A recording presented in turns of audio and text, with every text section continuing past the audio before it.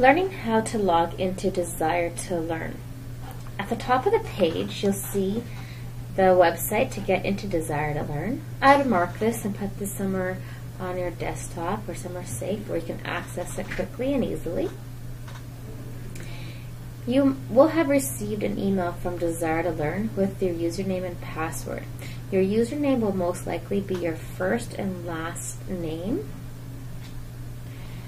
Mine is different, but please check that email and you'll find your username, and you'll be given a password. And after you're given that generic password, you'll be prompted to change it immediately. And I already went through that process of changing my password, so I'm ready to go. So after you have your username and password entered into these boxes, you can click on Login. Now you'll come to the Desire2learn homepage. And at the top, you can always get back to this homepage by clicking on My Home. You will be able to see the courses that you're enrolled in by clicking on Select a Course, the down arrow. And as you'll see, I have a number of courses, but you'll only have the courses that you are currently enrolled in with Parkland College. You'll also find these courses down below on My Courses.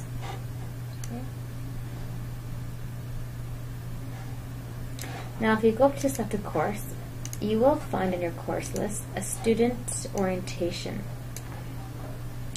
And this is a very useful course. And I strongly suggest that you go through the orientation if you are a brand new user to Desire2learn.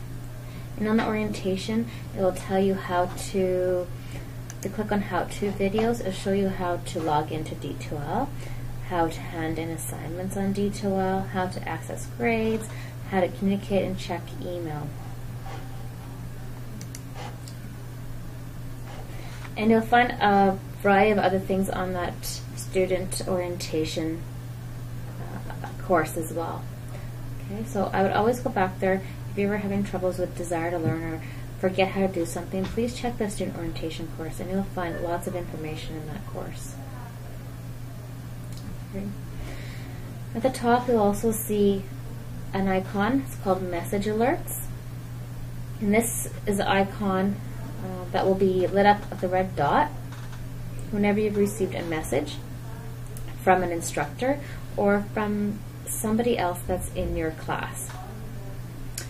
So whenever you see a red dot, please check on it, click on it, and you can either choose to go straight to your email through Desire2learn, or the message will come up here too.